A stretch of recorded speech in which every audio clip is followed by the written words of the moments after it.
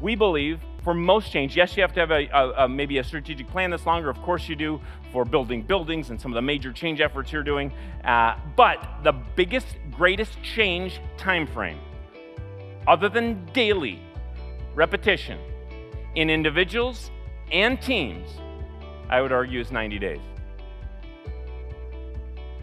90 days is long enough to get more than most people get done in a year and short enough to stay absolutely focused. What's the problem with a year for personal change?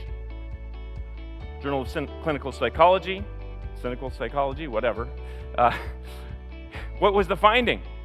How many New Year's resolutions? What's the problem with New Year's resolution? How many do people actually accomplish? 2 to 6% of the people today are accomplishing their New Year's resolutions. There are several problems, clarity problems, right? One, we have too many, right? No, this year I'm gonna learn 5 languages and I'm gonna lose 30 pounds and I'm gonna clean the garage. Pick one! We agree with Collins, who says if you have more than 3 priorities, you don't have any. We screwed it up in America. Webster's English Dictionary did not have priority as plural until less than a century ago. You couldn't have priorities. You could have a priority. We agree with Collins, if you have more than 3, you don't have any.